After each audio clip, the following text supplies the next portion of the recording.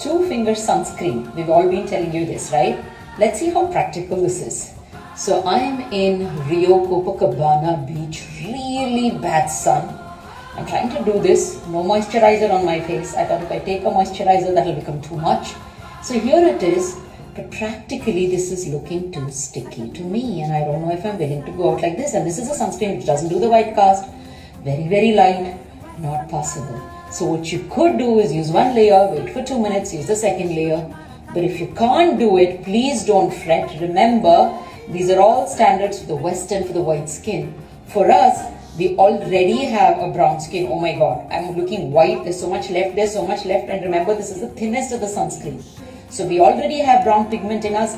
We already have a lot of antioxidants in our diet, which gives us internal sunscreen. We already culturally don't go out and bake in the sun. So we are protected, and makeup adds on an additional protection.